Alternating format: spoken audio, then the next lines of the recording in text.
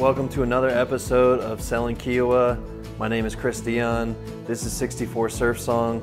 I'm excited to show you a renovation project that I worked on with my family. We purchased this property back in December of 21. It was a 3-bedroom, 2.5 bath house. We converted it to a 6-bedroom, 5.5 bath house and added a pool. It is 2-minute walk to the beach. Come on and let's check out this awesome rental property.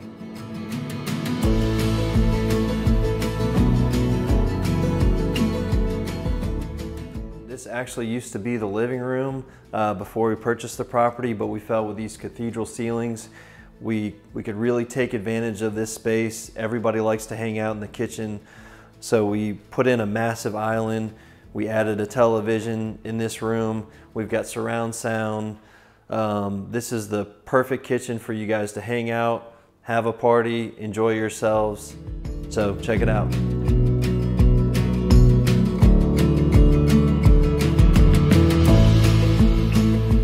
This project is an investment property for short-term rental. We decided to put a built-in bunk. I feel like it looks better than the out-of-the-box bunk beds you can buy offline.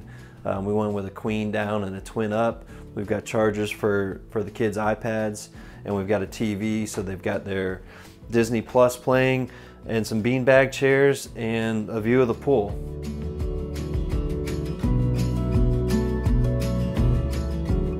Every good rental on Kiawah has a pool.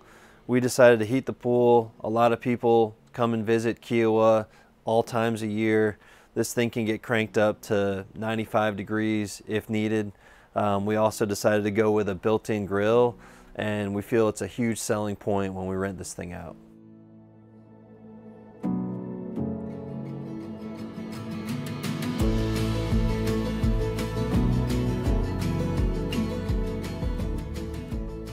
All right, so one thing we wanted to do to make our rental be a little different than what else you see on the islands, we added a Tesla charger, and this isn't on a 120. We have a 60 amp circuit, so this will charge your Tesla at around 54 miles an hour.